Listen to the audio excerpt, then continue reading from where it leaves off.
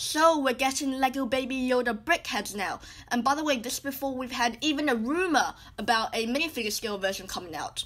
So I suspect that the Lego design team did not successfully gauge the popularity of the character, and the minifigure design team needed some extra time to work on their version. So they turned to the Brickheadz team and went, "Hey, you put out some Baby Yoda toys while we get this design settled out."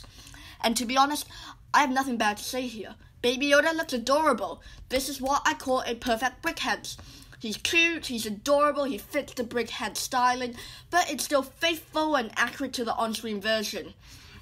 This is one of the best translations from screen to Brickheadz form that I've seen ever, really, in the entire theme's lifespan.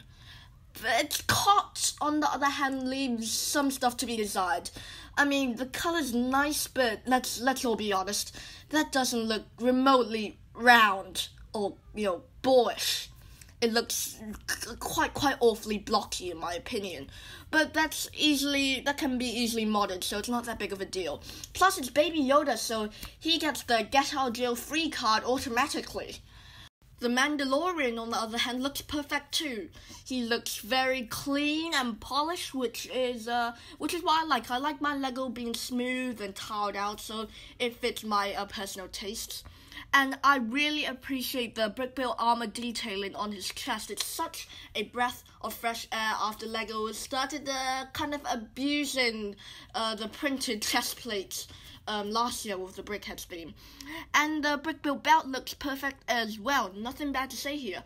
Overall, this is a day one purchase. It's a must-buy. I'll be there lining up at the Lego store even before it's open.